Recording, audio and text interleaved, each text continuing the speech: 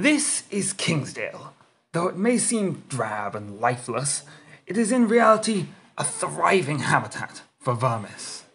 Welcome to Worm of the Week.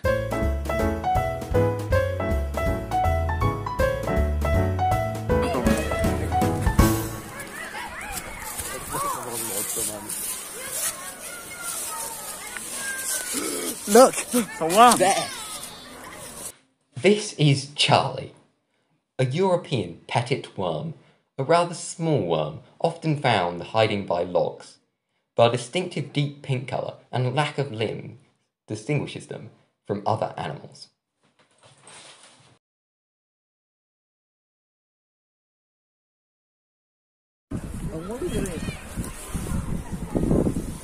Oh, look, there's a little nipper.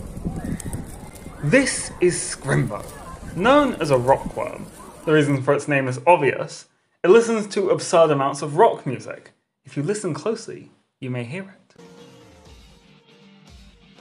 Amazing.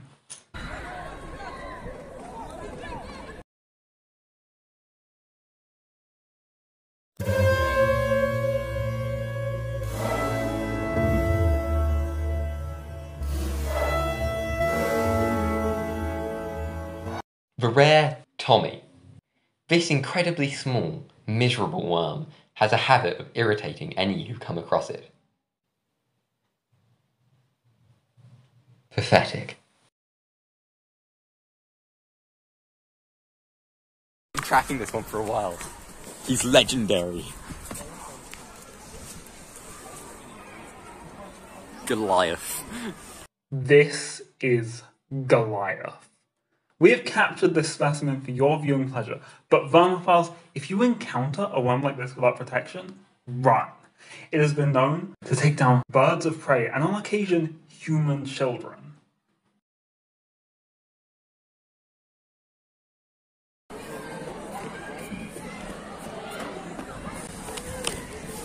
Do you hear that? Is that a worm noise? This is Wormo, the wormicidal maniac. Despite its violent name, this is a surprisingly harmless worm. This worm is often sensationalized in film, irreparably harming the conservation efforts. This is Ahab. This particular worm is brought to you at great cost. Ahab is known for its electromagnetic warfare abilities, evolving convergently with the electric eel. It is these abilities that severely damaged the 7 cameras used to record this footage.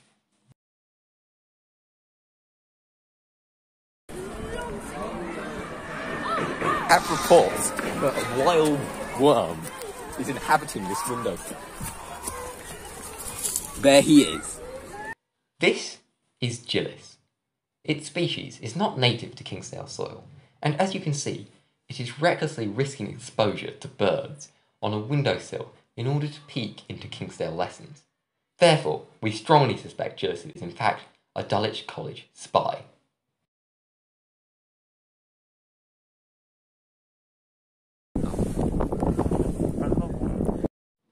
This is Alabaster. Their species is known for their woody qualities, such as being highly flammable and floating in water, much like a duck.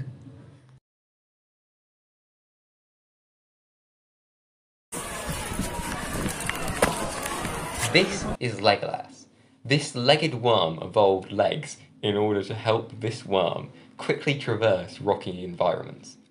As you can see, this worm escaped us soon after we captured this footage.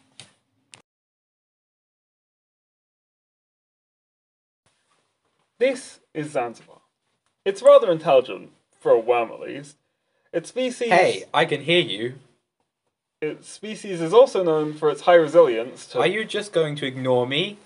Trying to record a highly important documentary here? You humans think you're so superior, prancing around with all your hands and feet. I'll have you know that worms invented the bicycle seat and the shoelace. Worms are clearly the superior... Alright, that's enough out of you. Trample us and your young split us to twain.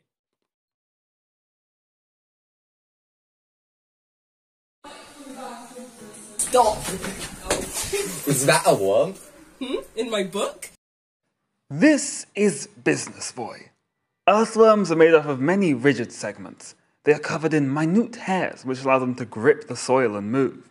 They usually live in the soil's top few centimeters, but will burrow deeper to find essential moisture if the earth dries out or freezes.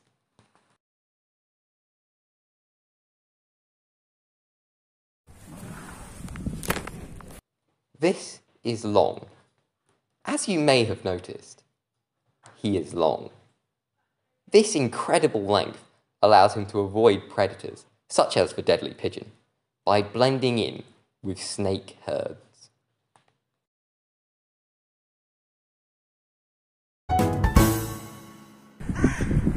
A pair of interrelated worms. This is Jake and Melody, two worms of differing social caliber. While Jake is a rather simple worm, taking delight in only sandwiches, rainbows, and hats, Melody is highly driven, aspiring to become a wormed leader, an Olympic surfer, and a prolific jazz player. These two worms support each other in their ambitions.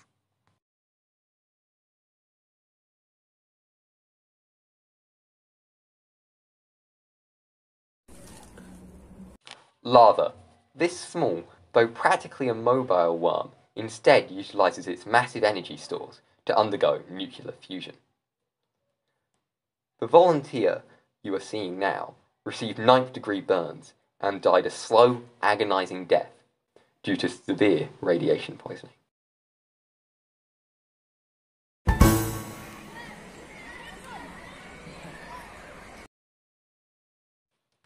These are the Three Musketeers.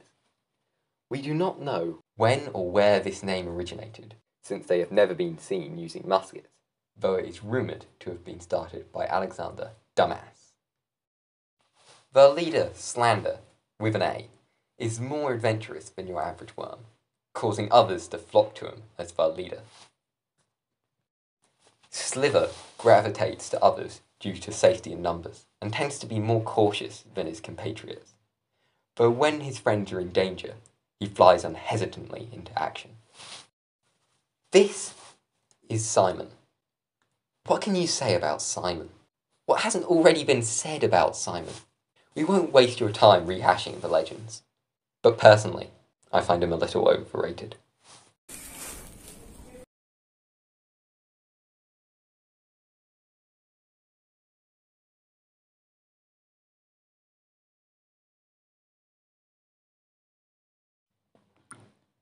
Vermiphiles. Prepare yourself mentally, physically, emotionally, and spiritually. The following worm is so singularly fascinating that it may cause severe damage to the unfit. Viewers over 39 are at risk of heart attack. Viewers under 39 may wish to avoid viewing as it may infatuate you, leaving you consumed by obsession for the rest of your life. Now that you are sufficiently prepared, let the final worm begin. Down here, I imagine that we might find. Yeah, it looks like I shoot. This was a bad idea.